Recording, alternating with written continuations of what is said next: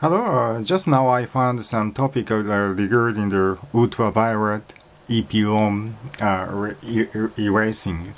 And some people said it takes 8 minutes or 15 minutes or 15 hours.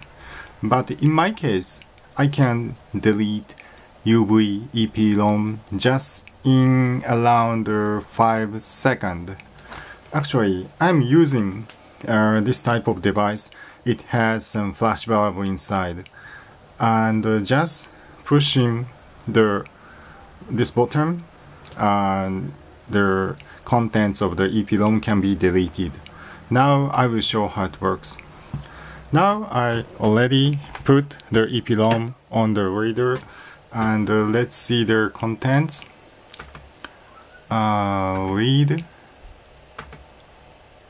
And actually there is some contents, as you may see, and of course if I check the blank check, it says no blank. Now let us delete the contents of the EPROM by using this device. Switch on and just put on the top and pushing.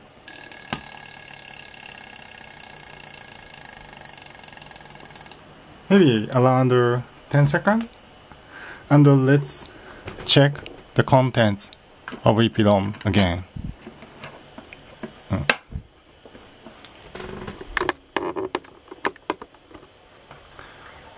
Let's read.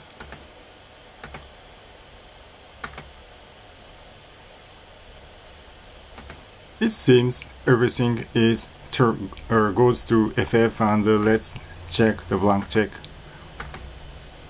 Yeah, now this is blank. As you see, just 10 seconds is enough to delete the UV-EPROM. Have fun!